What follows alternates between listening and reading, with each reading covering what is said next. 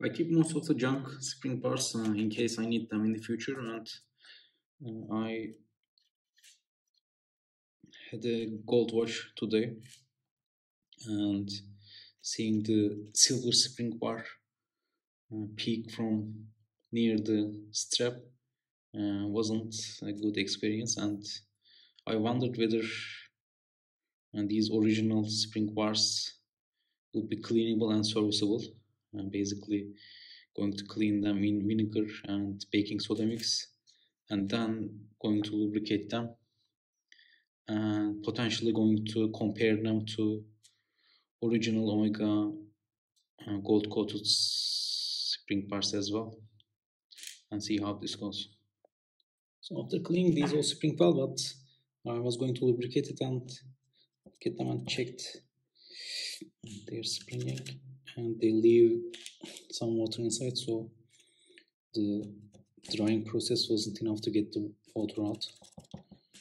I'm going to continue drying them,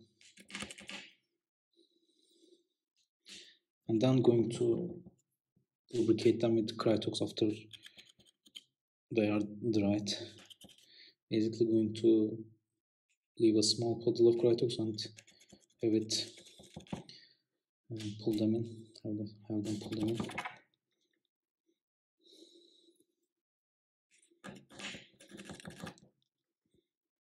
So they are now completely dry, and started lubricating them with Krytox 105. And by the way, these are in their original form. These are in their warm form. These are currently $5 each on eBay. So 1, 2, 3, 4, 5, 6, 12. I think these are $6 worth of spring cars if they were original. So was this worth it? Probably not, but it's definitely paying better than paying full price on eBay, and I will probably insert them into some straps I want to use. In that sense, it's definitely better than buying pristine ones. This is how I plan to lubricate them. I'm going to spring them onto the loop on both sides, and additionally I'm going to lubricate the lever section on each one individually, because when these lock up, if that part locks up, it's very hard to remove the spring.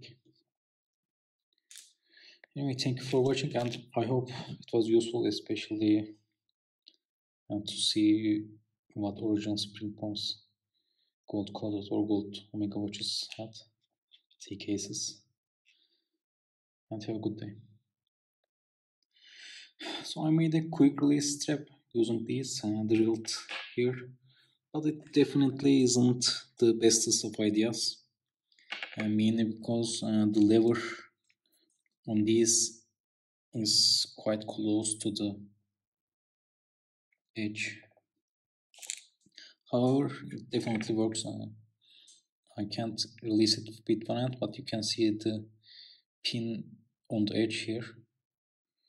It's possible to pull the pin when you hold with two hands. However, the pin tends to move inside too. Mainly the problem I'm trying to solve here is that it's, in my opinion, risky to put straps on watches, especially tight straps where you can't easily get to the spring bar release.